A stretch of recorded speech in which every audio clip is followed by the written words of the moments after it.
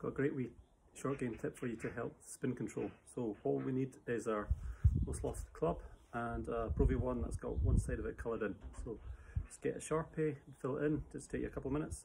It's a great idea to have a couple of these in the practice bag, really useful for some short game stuff, bunker stuff, and also for putting. If you're in lockdown, get the kids to do it in with a Sharpie, it'll save you a few minutes. So what we're going to do is just going to line that ball up straight towards the target, and then we're just going to hit our normal pitch shot. Just want you to have the face slightly open though. Now what we're looking for is, if we do it correctly, the ball should look like it's floating in the air. It's got absolutely neutral spin. So yes, there are short game shots where we are going to cut it up a bit more or hook it in a little bit more, where we're creating different things. But for our basic short game shot, we're looking for neutral spin. That allows us to be more predictable and find it easier to judge what it's going to do when it hits the green. So just set up towards the camera, just take a little bit of care to there. And if your swing and path and strike is really good, you'll get that really neutral flight, and that's what you're looking for. So let's give it a go.